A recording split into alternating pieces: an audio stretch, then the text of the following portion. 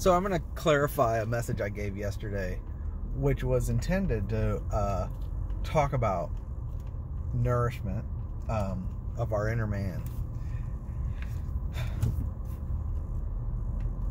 I want to make sure that if you are a grace channel, that you weren't discouraged by that, because unfortunately in our culture, religious culture right now, anytime we hear someone saying, let's go on past the elementary principles and move on to perfection, we tend to hear that as a demand of discipleship and get to work and get busy and learn to love people and all that stuff. And that wasn't where I was going with that at all, actually.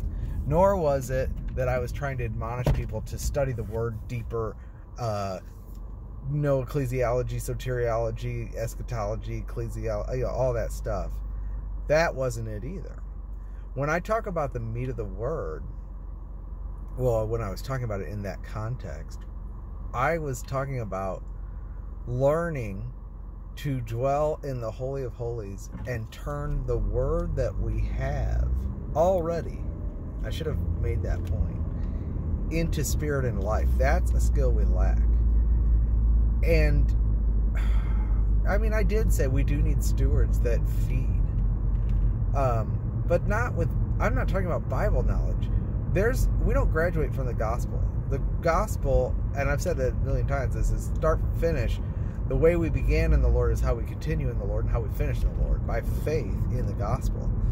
But we can be clear on the argument of justification and still be starving if we don't know how to exercise our spirit and turn the word we have into spirit and life, and if there's no stewardship bringing out the riches of Christ, not Bible knowledge. There's a difference between the riches of Christ and what he is to us for our enjoyment and what God has done for us in Christ, and Bible knowledge. Bible knowledge helps. You need it as a structure if you're going to teach or something, but that's not really what I was getting at.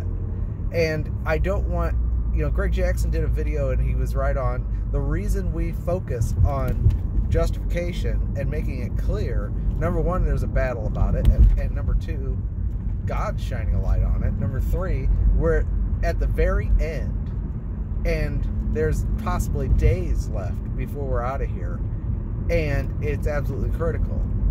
But what I get on my channel are people that are starving, that say, I know all that, but I still feel so deflated, and they don't have strength in many cases to preach the gospel. And it's not because something's wrong with them. See, you fall into condemnation. You think something's wrong with you because you feel so weak, and so you think, well, maybe justification needs something addition to it. No, justification, you don't graduate from it, but we have to learn to feed our inner man and be renewed in the spirit of our mind daily, to put on the gospel and to put on Christ. And I didn't realize that I really needed to clarify this, but it almost sounded like a rebuke to grace channels for being too simple or something like that. And boy, I'm sorry about that. For Andrew Rich or Sherry, and KT did, and Greg Jackson, and Kim Mosley, and Love by the King, and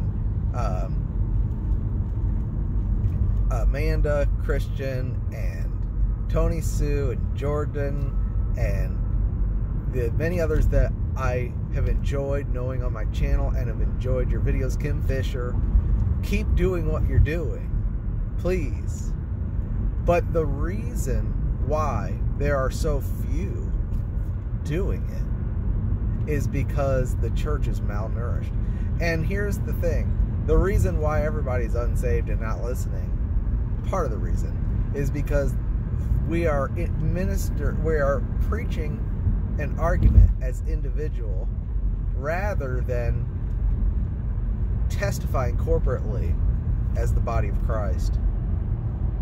We, through our life. Now, I want to make all the institutional churches says people want to know how much you care, not how much you know. And I'm not saying that. I am not advocating a works mentality about you need to really show how good God is by your life, and then they'll listen to you. That's a bunch of works crap. I'm not saying that. But what I am saying is that people are not nourished in their inner man, and as a result, they're so consumed and looking down and looking inward and looking at themselves and looking at their condition, because they haven't been taught how to enjoy what they have in Christ. And actually, most believers have quite a bit of a base of knowledge if they're a genuine believer, and they've actually worked through justification to get on the other side of the Jordan and stand with Christ. They have more truth than they know. They just don't know how yet to turn it into spirit and life. And I've been having a conversation in an email about this, and you know, it sounds at first like I'm talking about getting a lot of Bible knowledge, and that's not it. It's, please, and I've said this all along on my channel, preach the gospel to yourself. That's really what it comes down to, is learn how, like, take a book like Colossians and highlight everything you see that God's done for you in Christ that's a provision for you. That's gospel. Anything that's a provision for you is gospel. Okay? Highlight it, write it down, and turn it into prayer. And enjoy the riches of Christ in those words. And focus on the fact, be mindful that the Lord is in you. He is the Spirit, and you have been regenerated, and you are one spirit with the Lord, and His word is spirit and life, and He wants to commune with you. And speak that word, and pray that word, and sing that word until your whole heart, mind, and emotions and affections are gathered into that word and affected by it. You'll feel it. And the Lord may bless you with a feeling of His presence while that's going on too. Not guaranteed, because He doesn't want you to get addicted to the feeling. But this is a daily practice of being renewed by eating and drinking Christ. And it's simple, and I need to learn to make it sound simple and sound like not a demand, because if you do this for 15 minutes, you should be able to get to a point where you can walk for 25 minutes and the entire time be thanking the Father for what He's done for you in Christ, having Scripture just roll up in your being. You know, Father, I thank you that I'm a son of God. Thank you that I'm regenerated. Thank you that I'm a child of God. Thank you that I'm in your kingdom. Oh, thank you that you love me and you gave your son for me. Thank you that you've forgiven me all my sins. Thank you that my redemption is secured, that in Christ I have redemption. Oh, thank you that God put me in Christ and He is my righteousness. He is my sanctification. He is my life. Oh, thank you that no weapon formed against me shall prosper. Thank you that God is for me and who can be against me. Thank you that it is God who justified for me, you know. Thank you that He gave me His only Son, and if He didn't withhold His only Son, how shall He not also freely give me all things? Thank you that nothing shall separate me from the love of God which is in Christ. Thank you that you're working all things together for my good. Thank you that you're working everything after the counsel of your own will, and you're subjecting everything in my life to Christ. Thank you, Father, I'm safe in your hand. Thank you that I have such a good shepherd. Thank you that you're my food and my drink. Oh, thank you that you're my satisfaction. You're my enjoyment. With you is the fountain of life, and in your light I see light. And in your presence there's fullness of joy. You know, this is what we can do. You do that for 15 minutes, 20 minutes. You will overcome all. You get your mind off your problems and off yourself and off of your condition and off of what you think you didn't do, and get yourself a bowl full of Christ and eat it. He will strengthen you into the inner man by your spirit and dwell in your heart by your faith. Your spirit is connected to your mouth. And this is how we make the word spirit and life, and not just dead letters and knowledge. And that's really what I was trying to get to.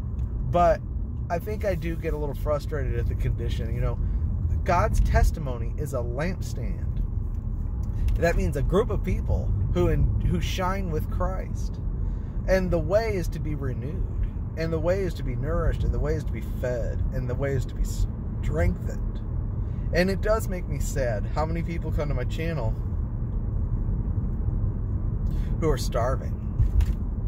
You know, people say, you know, I've heard more in your message than I've heard in so many years of, that doesn't make me happy. That's like, wow, where is everybody, you know? But I certainly didn't mean a rebuke to the grace channels. And we've got to keep the ABCs of salvation sounding out. But we need to be strong to do it, and there should be more of us doing it. And the reason there's not is because there's so many that are malnourished.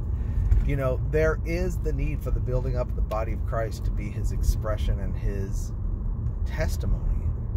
God intended for a group of people to express him, not just the individual. As an individual, we're very weak. But you get people enjoying Christ in fellowship, something shines out of that. That's very attractive. And unfortunately, I don't think we're going to see it in person. I'm so frustrated. I'm very frustrated.